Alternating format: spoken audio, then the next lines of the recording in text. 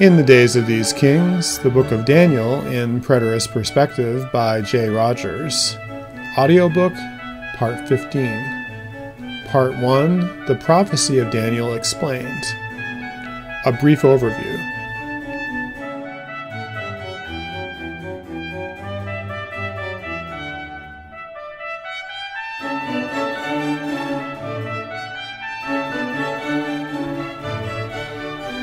A brief overview.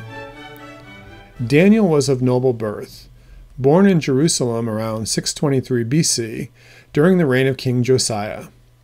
Although we are not given his genealogy, he was one of the royal family of Judah, a close relative of the king.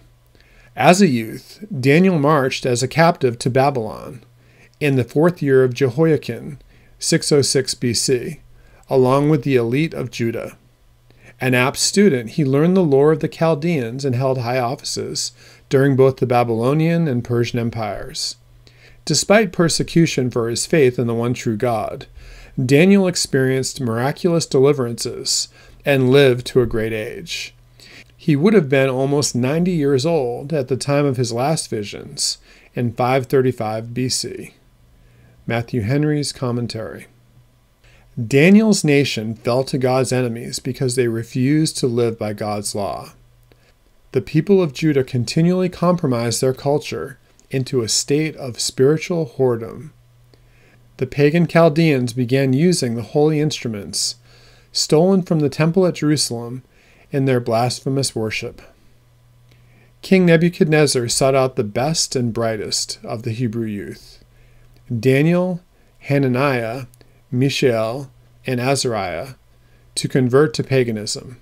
They were renamed Belteshazzar, Shadrach, Meshach, and Abednego, after the gods of Chaldea. In Daniel's day there arose a generation of young people, called out by God, who resisted state-sanctioned evil.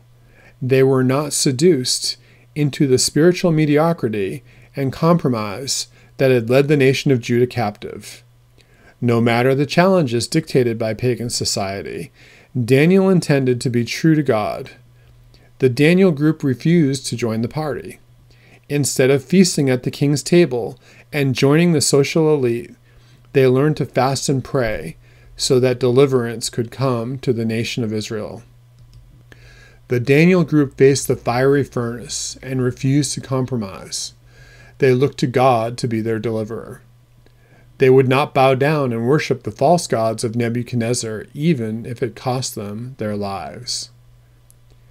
Jesus Christ himself appeared as the fourth man in the fire and supernaturally delivered them. In spite of the king's attempts to kill Daniel's friends, their testimony could not be destroyed. Instead, the king's own men were destroyed by that same fire. They kept telling the truth, no matter what the cost.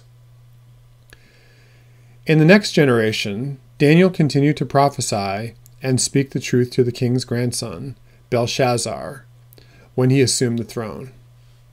Daniel did not waver from his declaration or apologize for the judgment which had fallen on the king's grandfather, Nebuchadnezzar, when God gave him over to a 7-year bout of insanity.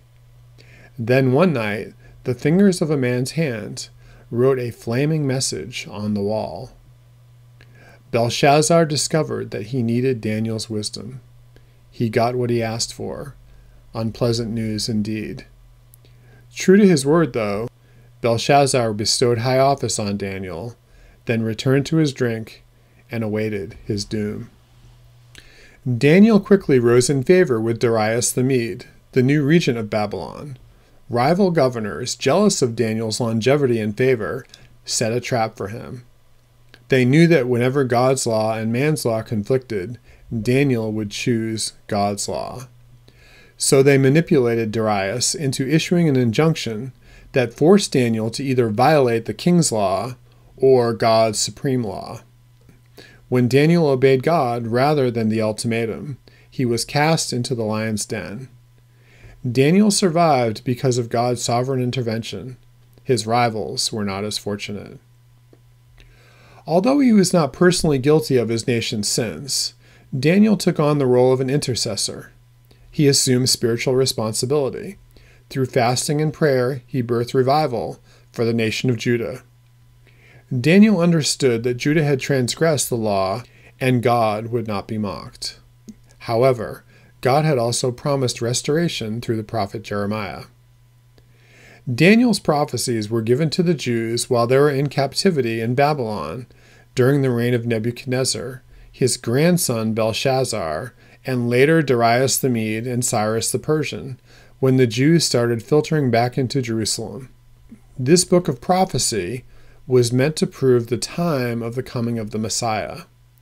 The Lord gave specific guideposts to mark the following centuries that would show he had not forsaken his people. The tumultuous events described in the prophecies are meant to show the Jews that the word of the Lord is a sure promise that cannot fail to come to pass. As each detail of this prophecy fell into place by the first century, the Jews realized that the time of the Messiah had come. Later, Jesus in the Gospels and the Apostle John in Revelation quoted Daniel directly to show that the time was at hand.